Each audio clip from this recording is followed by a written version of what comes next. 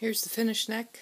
I sanded everything all the way up to 325, and then the fingerboard I went up to 600.